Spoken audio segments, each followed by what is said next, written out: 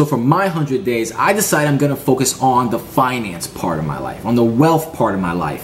For some people, it may be their health, it may be their relationships, but I'm trying to get my money right. But the main reason is because when I was little, I used to think that money was meant for certain people and not for others. And whenever I would try to do my own little entrepreneurial thing, I would self-sabotage myself and prove the belief right. And I wanted to change that. And so this is how it's gonna happen. Like I said before, I have 100 days to make this happen. I'm tracking my progress from 0, the starting point, to 100 days later to see how much I can make.